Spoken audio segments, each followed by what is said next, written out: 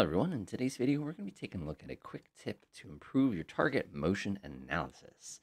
Now you're saying, what are you referring to? Well, I'm simply referring to whenever you have a passive track, it's going to be to try to identify where the passive track is, as well as key details about that passive track. Now one of the things we have here, so you can see we have a little Los Angeles just sort of chilling down here, and we've detected a passive track. For those of you who are not familiar with the way passive sonar works, basically we're listening. Whenever we listen, the only thing I can tell you is the direction the sound is coming from. And to a lesser extent, there's actually some pretty cool electronic magic we can do to it to basically identify the speed of a contact, which is pretty cool if you ask me. It's called demodulated noise. And of course, we can determine is it getting away? Is it turning left? Is it going right? But that's all we can really identify about a contact. So what we need to do is we need to improve the quality of my contact, my estimated position of this, somehow without actually popping up to the surface and taking a look or using something like active sonar or active radar along those lines. Now you're wondering, now why is this contact bouncing around so much here? And the reason it is my little TMA officer, target motion analysis, is basically trying to estimate the path that this particular contact is making. Now there's a bunch of things we can do. Like I mentioned a moment ago, we've already identified the speed of the target. The reason we did that is basically, if we know how many blades a propeller has, we can basically listen to the swish, swish, swish, swish, and divide by the number of blades to identify the turns per knot if you have it on the page. And you can actually get a really good estimate of the speed. That's awesome, because if we know speed, we've eliminated one of the three variables that we need for the purposes of being able to identify where a target is. Now notice my contact is getting progressively better. I now know that it's a large crude tanker. This is a very, very, very, very, very, very big ship. And I know it's chugging along. We've got the course basically, which I'm actually sort of impressed that we have the course. If we have course and speed, we also have position. But again, there's my guy basically trying to work out the estimations. So there are a couple of good things that we know right away here. Now, the first one, of course, is the fact that as we're swimming down here, we know what we can hear in the distances we can hear things. So if we ever picked up a target that was over here, for example, that's just mechanically not possible because we literally can't hear it. So we can eliminate that ambiguity. The other thing, of course, we can consider is if he's right here, we'd probably have a very, very good idea of how quickly he's moving.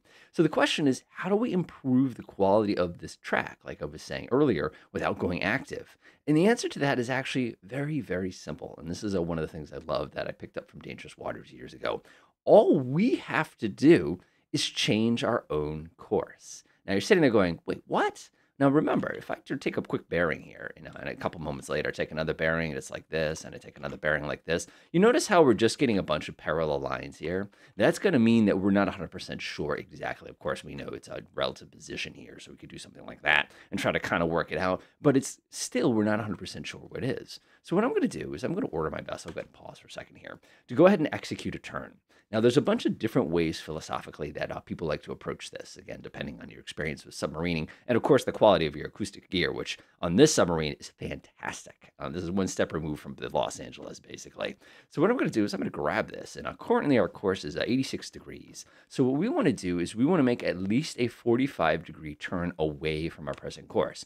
Now, we can turn into it, that's fine. But people are like, wait, why would you not turn into it? That seems to make sense to me. Well, the thing you have to remember with the sub here is I have a long wire trailing behind me. For those of you who had missed that before, let me open that sucker up real quick. I'm going to close that. I don't need it. But the thing with that long wire that's basically being pulled behind me right now is the fact that my submarine can block it. So if I turn towards him, my wire would get blocked by my own sub, and then I couldn't hear anything. So that's not going to work so well for us. So what I'm going to do is I'm simply going to order up a new course here. I'm going to press F3. I remember 86 degrees originally, so we're just going to go forward a little bit, and then we're going to execute a turn.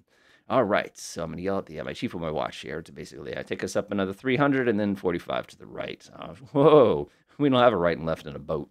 This would not be 45 to the right. This would be 45 to starboard. Let's see here. We want to go about 86 degrees. That's about 235 meters. And then we're just going to go ahead and take a turn here. And again, not an aggressive turn. And then we're going to run in that direction about half a kilometer like that. So I'm going to go ahead and unpause. So my sub is going to start executing my turn. I'm actually going to stretch this out a little bit. On my dive officer, my helmsman, got a little aggressive there. I said, we want to go a quarter of a mile, then you want to turn. But he just grabbed the wheel and cranked it over, kind of a thing like that. So now my sub's going to go ahead and execute a turn, which now is going to cause his bearing. This bearing now will sweep like this relative to us. Now, of course, absolute to us, you can see that the target remains in exactly the same position because, we're doing the math, so to speak. Now, what's going to happen is as we start to put some distance on him, and now that we're traveling at a different, you're going to notice the ambiguity of my target is going to start to shift. Now, notice, by the way, I'm picking this up from the towed array as the towed array is now catching up to us. And you can see for a couple moments there, we had a very, very, very confident bearing. So what we can do now is if we really, really, really want to go all out here, and this is one of those fun little strategies that we used to see in the Dangerous Water days, is you could actually build yourself a little miniature ladder like this. And what that miniature ladder will do is as we take those turns, we'll get a better idea of where the target is. So we'll come speed up time here. Oh, ta-da! Notice as soon as we broke about 90 degrees there, we have a really, really confident position on this target here. As a matter of fact, if we wanted to start thinking about sneaking up on this guy for an attack, we could actually turn ourselves around. And as we go around here, we'll be even more confident of the position of the target. Look at that. We were very, very confident for a second there. And now one of the things I like to do is if you get something that's this confident, you can actually right click on a target and say a mark position. And basically what that will do is that will cause that position to be known. Oh, we had him perfectly for a second there.